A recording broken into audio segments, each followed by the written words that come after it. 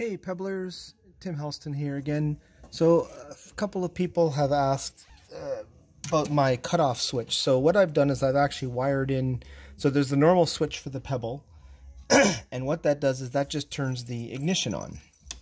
But it doesn't cut off things like some of your 12-volt systems. So it doesn't cut off your light, your dome light if you have one. It doesn't cut off your trunk lights. It also doesn't cut off your LED stuff and everything. So it doesn't cut off everything in the bike. I wanted a switch that actually cuts entire power. So essentially, inside the bike, there's this Anderson connector here. This one here, it's got really thick red wires, red and black, and this one here is a little bit thinner red and black wire. That is basically coming from your battery. So if you unplug this, nothing in the Pebble works. Not a sausage, like period, dead, that's it. So what I did was I ended up getting myself an automotive switch, this one here, an automotive key thing, and I wired it up. So what I did was I unplugged, first of all, safety first. Remember, there's 48 volts running through this, so it could give you a little zip zap and you wouldn't like it. So I unplugged this, and what I did was I took the negative wire, the black wire, and I spliced on one of the wires from the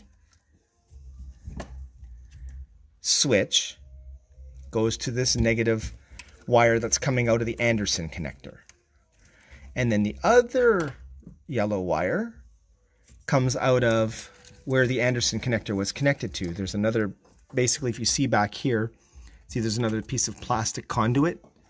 Basically, the power wires run through this plastic conduit. There's a piece of plastic conduit there. These are the power wires. That's right from the battery. Don't mess with that one.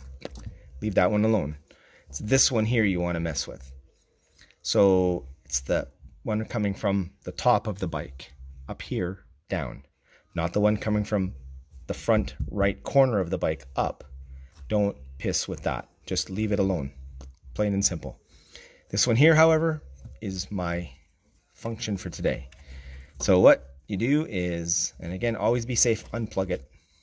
So I spliced in a yellow wire from my ignition key onto the Anderson connector.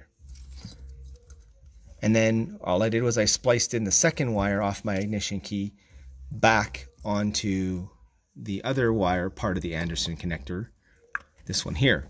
So now what'll happen is when I actually turn this ignition switch on, and I'm not going to do it because I'm holding it in my hand and it's metal, so I don't really want to get myself a zip zap, but essentially what I'll do is when I turn the key, the ignition switch will turn on, and it will basically connect these two poles, basically joining this Anderson connector to that wire as it was before I cut it, and voila, we have power.